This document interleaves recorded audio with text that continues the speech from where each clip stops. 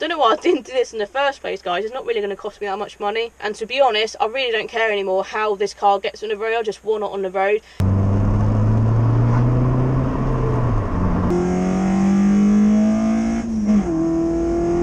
God, it's a bit cold in this Nissan. The sun hasn't quite reached the end of the driveway yet. So, hi and welcome back to another video back on the Driven 24/7 Automotive YouTube channel. You join me in the Nissan 100NX.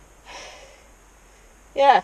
So as you would have seen in the last 100NX video upload, we found the two bits of rust on the sort of rear arches that need welding for the MOT, and that's what it failed on the MOT, or part of what it failed on the MOT, shall I say. And I also said in that video, this car should be getting dropped off to my parents' house soon because the 100 horsepower Panda is nearly ready for its MOT. The reason I was starting to strip out the back was because I was told my Nissan 100NX would be getting dropped off to my parents' house soon in order for my dad to start the welding work and to start working on the car in order to get it ready for an MOT.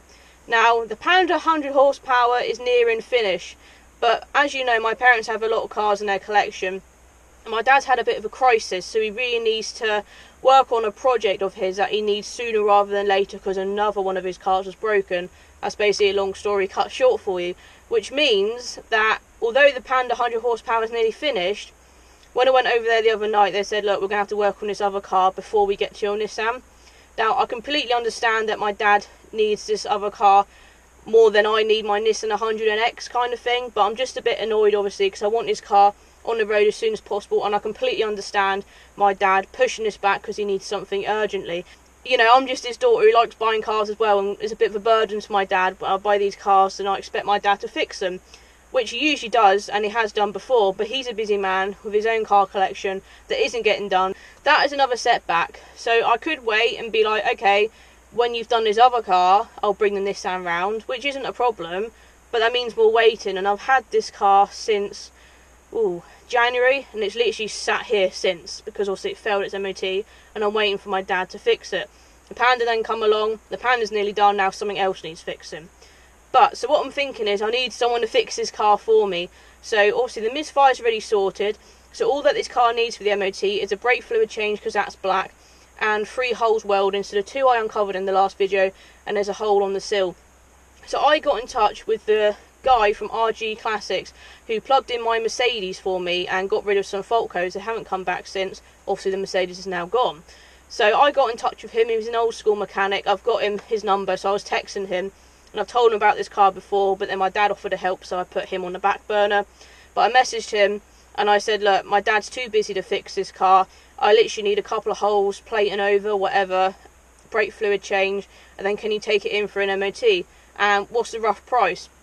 And he's given me a good price. Now, it's going to be a bit of this route I'm now going to go by. Also, I'm going to have to pay someone to get the car on the road for me, but that means it gets done, because that's this guy's job. And to be honest, I really don't care anymore how this car gets on the road. I just want it on the road. For now, I just want to pay someone some money and get this car on the road sooner rather than later.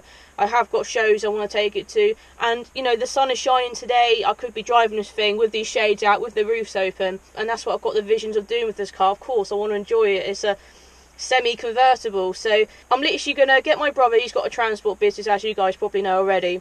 He's going to come, I'm off Monday, he's going to come on Monday, collect the car, take it to RG Classics, and I imagine what's going to happen is the car goes off on Monday. Hopefully the next thing I hear is, hi Amber, you owe us blah blah blah, you can't get your car tax insured, it's ready to go. I mean, how amazing is that? Although I was going to pay my dad a bit of money to fix it, I'm now going to have to pay a bit more to a garage, but because they are a garage and this is just another job, they want to fix a car to get paid, so that makes more sense. And so this has now speeded up the whole process. I never visioned this car might be on the road in a week or so. It's just nuts. It's just really speeded up the process. I don't know why I didn't go down this route quicker. I literally just want this car on the road now, and I don't care what it takes. So that is going to happen. So it looks like I'm going to have 3 cars on the road sooner than I had planned, obviously, which is a good thing, but for cost it's a bad thing. I might look at getting rid of one of the cars, which isn't the end of the world. It's not one I've really bonded with out the 3, and that will just give me money to fund having both the cars on the road. And although this will be roadworthy, it's still got rusty arches, the paint isn't great. If I am going to plan on keeping it, I might want to put an exhaust on this, like you've seen me do on the SR. there are things I want to do to this if this is going to be a keeper. I do like this car, and it will need more money spending on it, no doubt, even when it's past an MOT. For the MOT, I will have to go and get a battery, because they'll be starting and turning off the car all the time for the MOT. This car does start with a jump pack, but obviously because it's been sitting for so long, the battery's dead. It had a battery test in its previous MOT, which it failed, and a battery test it failed. So I'm just going to go and pop to my friends at SES Auto Parts in the Avensis SR, go and pick up a battery. Oh, I should have measured this one, I haven't.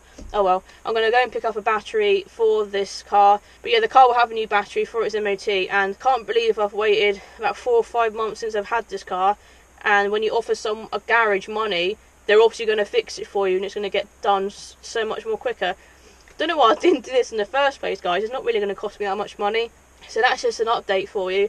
I'm really excited. Might take you to SES with me. Let's go and pick up this battery. Hopefully it's the right size. Let's go and do that. So yeah, exciting times coming, guys. I don't know why I put a jacket on. It's quite warm, guys, today. Start up. There we go. SES Auto Parts for the Nissan 100 NX. Here we come again. Right, battery's been retrieved from SES Auto Parts, and I've got a battery clamp because my dad let me borrow one of his ratchet straps for a little while, but also that's only a temporary solution.